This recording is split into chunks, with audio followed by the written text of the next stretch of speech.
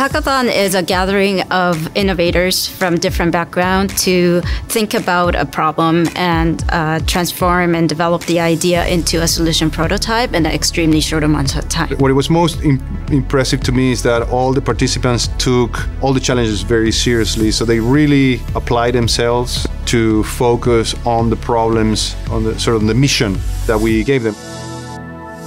In this hackathon, we asked the participants to tackle an urgent and pervasive business challenges using the technologies from SAP and Esri, while also improving sustainability impact. Now that we made the solution and end up winning the competition, we want to use all this technology behind it to help to solve real-world problems, to help our customers, to help the environment, to help everyone matching up all those amazing technologies that those two companies bring to us.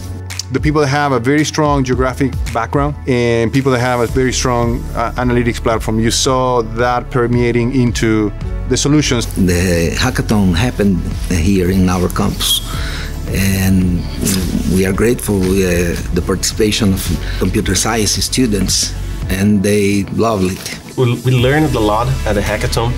We have the chance to interact with persons from SAP, from Esri, and learn a lot, and put a lot of effort together and construct something that were meaningful for us and hopefully for the world, maybe.